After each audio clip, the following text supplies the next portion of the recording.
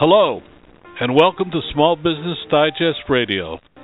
My name is Don Mazzella, and I am your host for a program devoted to identifying strategies and suggestions to help small business managers increase profits, add sales, better manage cash flow, improve employee management, and streamline operations.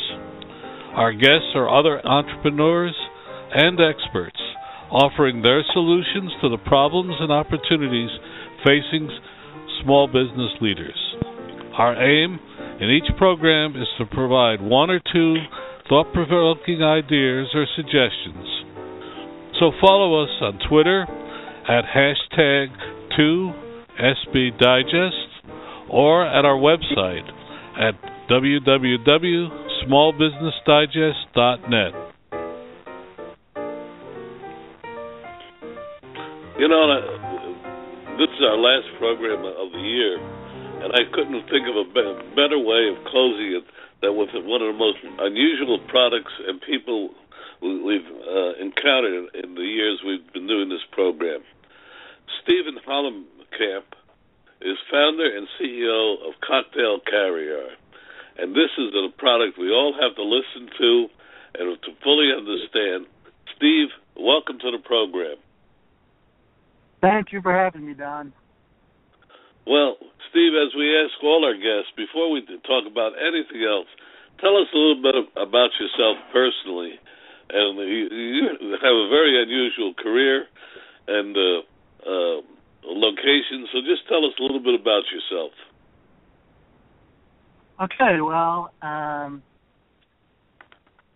grew up in Florida and realized while I was in college that the normal path of life wasn't for me. And so when I graduated college, I left for Latin America and traveled around for about 8 months with a buddy. And then I moved to California to try to be a writer. And then the writer's strike happened in the summer of '07, and both companies canned me. And then I got a job at Greenpeace and sort of fell in love with that and got passionate and idealistic for a while. And then my ideas started to diverge from Greenpeace's, and I went to Korea for a year to teach English. And then I spent a year in Singapore for grad school, and then a year at Columbia for grad school, and that's how I got to New York to start this company. I was working for an investment bank for a few years, not the best at the job, and started dabbling in entrepreneurship and started this company 3 years ago. And what's the name of your company? The name of the company is Hollenkamp. Hall and Camp. Similar to my last name, Hollenkamp. Okay. And so 3 years ago, what products did you develop before we get to Cocktail Caviar? You know, I developed a few iPhone apps and a children's book.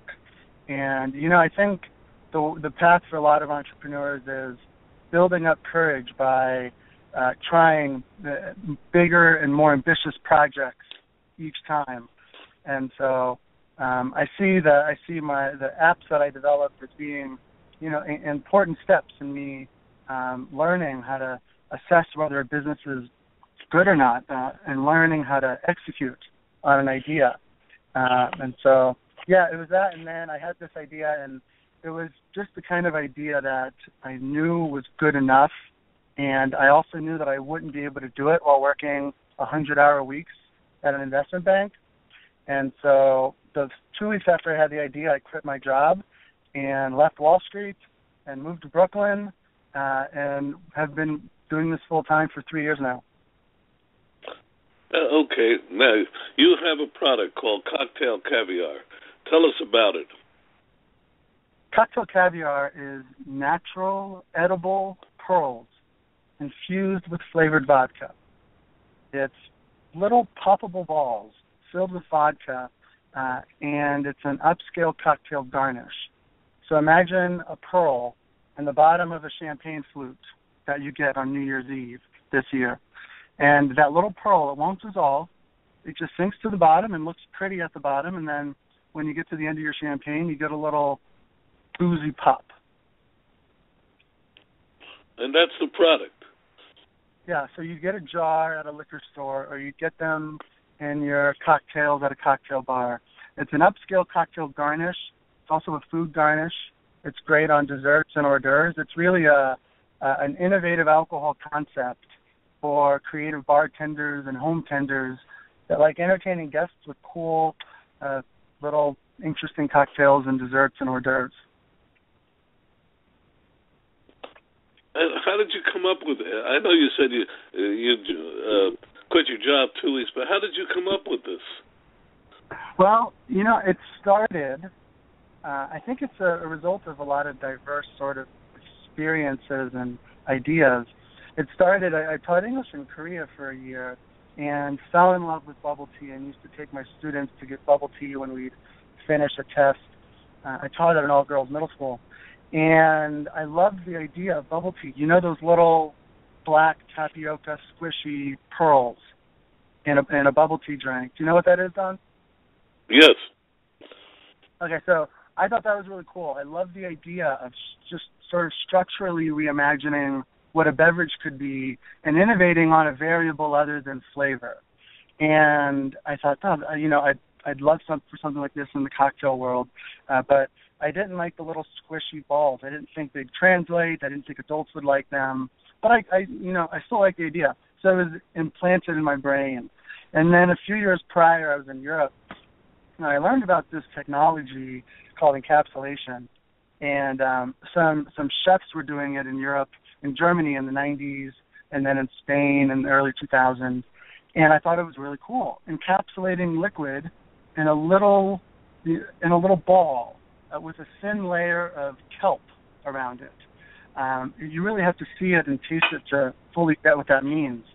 But I thought, well, what else could we encapsulate? What if we encapsulated motor oil? Could that be cool?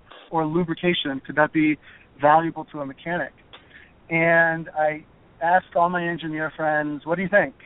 And they all said, that's a bad idea. And so then, but still, it was implanted in my brain as just like this other cool thing that I had come across. And then I was in Park Slope, Brooklyn in October 2012, and I was with a girl, and she was from New Zealand, and so she was just a little kooky already because she was just different. And it was a date, and it was our second date. And the bar we were at didn't have wine, and she wanted wine. And so she said she was going to leave the bar to go buy wine and sneak it into the bar. And I was just like, no, let's go to another bar. And she said, no, I insist. So I'm alone in this bar for 15 minutes while this girl is going to bootleg alcohol trying to bootleg alcohol in the bar. And I'm alone. I'm on my second whiskey looking at a candle, flickering, thoughts just flickering through your mind the way it does. And then it kind of hit me. An alcohol garnish. I kind of combined the ideas and was fixated on it. And it ruined the rest of the date. I just wanted to finish this date and get home and start researching the patents. And so she came back and we, wrapped up the date quickly and I went home and got started on understanding whether this was possible and putting together a credible supply chain and got really excited about it and could no longer work anymore at my job. Would sit at my cubicle all day thinking about this idea and thinking I need to act now. And so I quit and started the company. Okay, so where do you manufacture this? And do you have patents on your product? Still patent pending. Hopefully we get it. We think we will. But so we manufacture mostly in East Asia. And then a lot in the U.S. for especially smaller batches. Okay. And now, where do you buy this product? So you would get it in, we just launched in Vegas, literally this week. Literally 18 pallets of cocktail caviar arrived to Vegas this week, and now we really get to start selling, and it's been incredible. Just the first week being here, this product was really made for Vegas. But so you would buy it in a cocktail bar, your favorite cocktail bar or a restaurant. You'd buy it the way you'd buy any liquor product, It's regulated as a liquor product, so you could get it at a liquor store as well. But you'd see them on your desserts and in your cocktails at bars and restaurants. Are you selling it to the bars to resell, or are you selling it directly to the people, to consumers?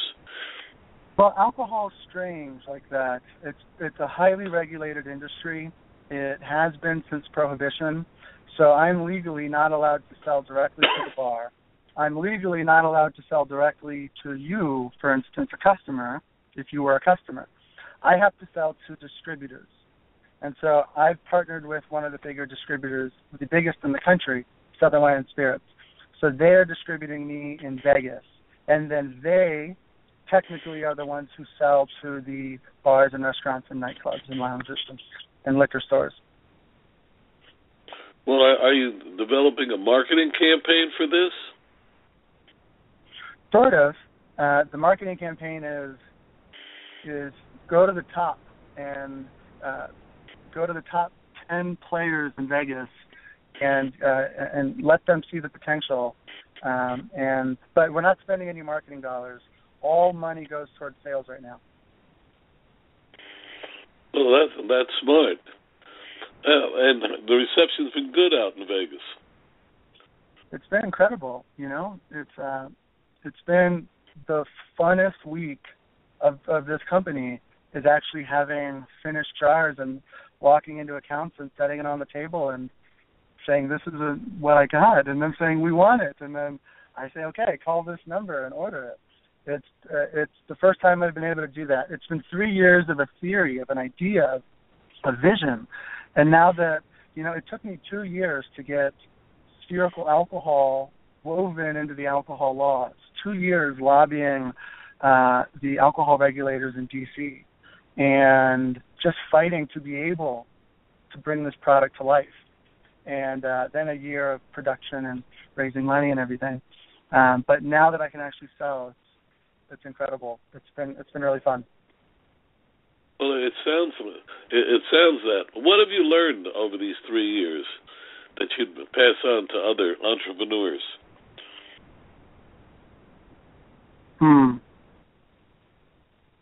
I've learned the importance of having a team of people, of advisors.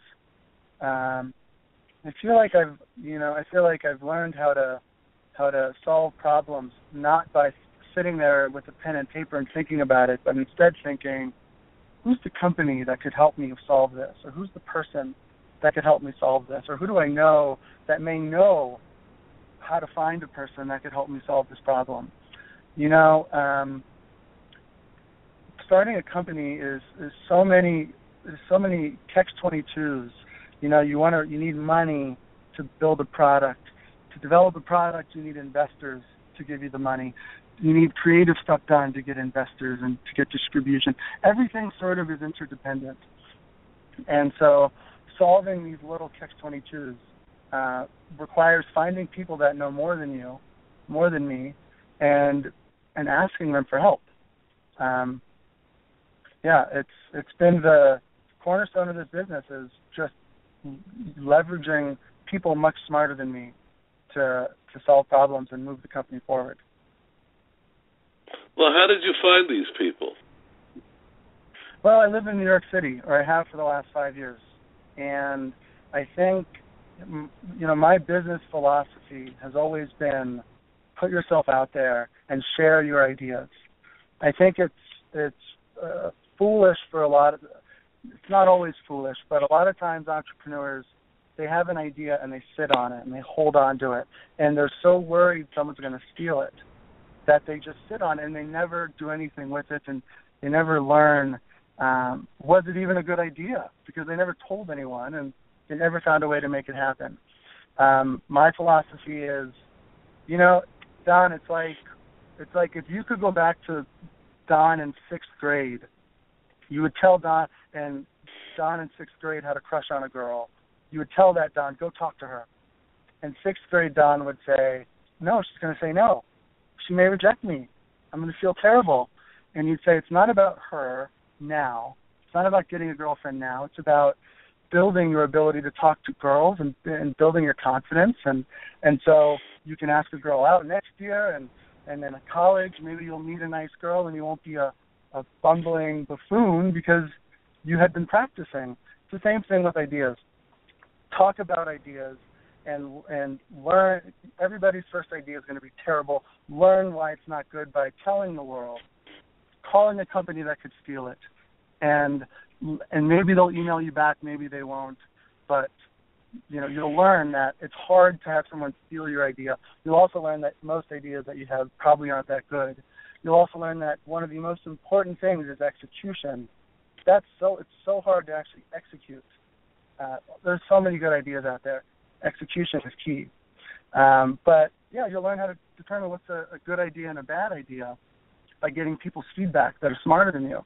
And you'll build a network of people that, maybe you can call them in the future and tell them about another idea or get their help on something. And so, it's been me and my brother, we spent a few years every day telling each other our best idea that we had that day. And then we would try to tell a company that could take that idea and make it happen, just to learn why it wasn't a good idea.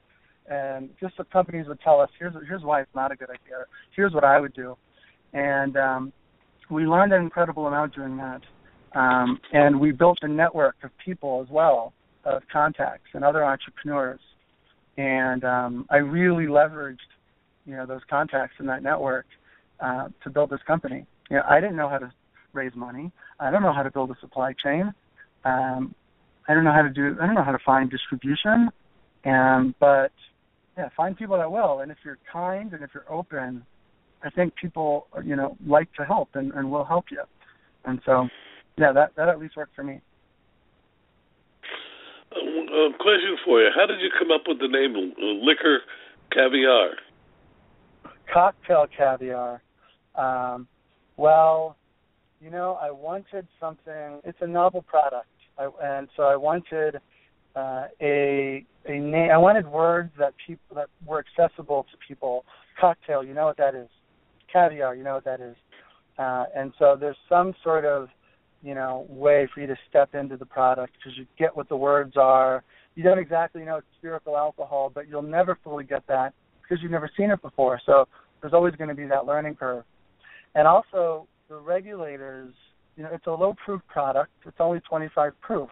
It's meant to taste good and sort of dress up your drinks and cocktails and hors d'oeuvres.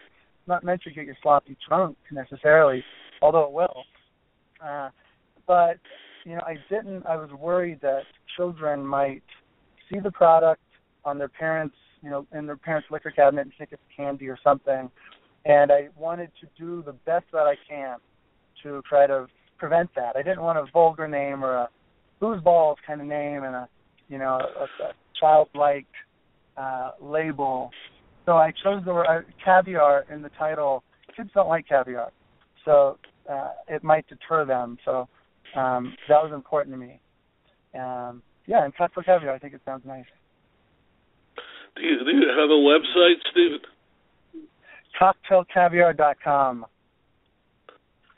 Just like it sounds, CocktailCaviar.com, huh? Just like it sounds. That's right. What's your plan for expansion after Las Vegas? We're going to be here for a few months. The strategy is make Vegas work and find a workable model, find a workable sales model. It's a product that everybody loves, but it's never been done before. I have no comparison, so we have to learn a lot about the way bars and restaurants are using it and what they want out of it and develop basically a playbook that can be expanded. So we'll be here for a few months figuring that out, making Vegas work. Then my home market's New York. I've been building up for several years. So I have a plethora of interested accounts, and I've been doing events there for years. So, then New York, and then L.A. and Miami. Florida's my home state, so I can't wait to go to Florida. But Florida, Miami, and New York are the next three. And, the vision is Cocktail Caviar as a national accounts product. That means national accounts being restaurant groups, hotel groups, that are across the U.S. Cruise lines, airlines, and so I've partnered with the biggest distributor in the country, and they're interested in having cocktail caviar in their tool belt to solve the problems of their national account customers. So to do that, we'd have to be national. So I hope we'll be national in a few years, and then, who knows, globally. I think there's a lot of opportunity to sell cocktail caviar in Europe and in Korea and Japan and Hong Kong, Singapore. There's a big cocktail market. But first things first, we have a great product, good margins, good distribution strategy, and the money to make it happen. So let's make it happen in Vegas, and then all else will flow from there. Well, will people? I go into a bar and order a cocktail, and they put your cocktail caviar in there. Do they charge me extra for it? Maybe, or a lot of places that we cater to are places that sell expensive cocktails or relatively high quality cocktails with a high quality price, and you don't want to be upsold on a $14 to $20 cocktail. You're paying a good amount for a cocktail. You want it to be a great cocktail. So places in Vegas, they say we make our cocktails better, and maybe we can charge more, but we're not going to upsell you. You pay one fee, or maybe we don't increase the price. We just make the cocktail more interesting and better, and a better experience. So then you order more cocktails, or you're having more fun and you stay longer at that bar. Maybe instead of getting a beer, you get a cocktail because you saw the waitress walk by and there was this interesting thing and with these pearls inside, and you got to have it. So it really adds to the presentation of the cocktail as well. Yeah, it's visual. How many cocktails could you see and you'd know what product's inside? It's just liquid with the color. But with some pearls inside, now there's dimensionality. And there's something innovative beyond flavor. Something that you can say, I've never seen that, and I came to Vegas for that experience. Let me have one of those. Yes. Vegas is the right place to launch this. If nothing else, you have a lot of people coming from different parts of the country. Right. It's a good national sales strategy too. Having people across the country come here, see a product, and go back to their hometown, wherever it is, and say, I want to have that cocktail caviar. Where's that? And then they go to their local liquor store or tell their favorite, their local bartender about it. Well, in this case, you hope that what stays in what happens in Las Vegas does not stay there. That is a good line. Yeah, exactly. Steve, you're one of the unique people we've had on the program with a unique product and a unique marketing strategy. And we're so glad you joined us tonight. Thank you for having me. This is my, one of my first interviews. So this is great for me. Thank you for giving me the opportunity to talk to you and practice this. So again, your website again, and spell it out for our audience. cocktailcaviar.com, and it's right now it's a placeholder page where we just redid the site, so that'll go live in another few weeks. But there's an email address on there, so if anyone would like some info, shoot me an email and I'll send you a sell sheet. And happy to talk to anyone interested and learning more about what we're doing and what we're building. Well, very definitely. I myself, I don't drink, but I definitely want to see your product. All right. So hopefully I don't have to go out to Las Vegas. I'm sorry? We'll be just in Vegas, but within another month, you'll be able to buy it online in most states, in 30-something U.S. states. So people can buy it and have it for their, maybe not for Christmas or New Year's, but for Valentine's Day or their next party. Well, good luck to you, Steve. We're going to have you back on the program later on next year. Tell us how things worked out. Heck yeah. Thank you, Don. It was a pleasure.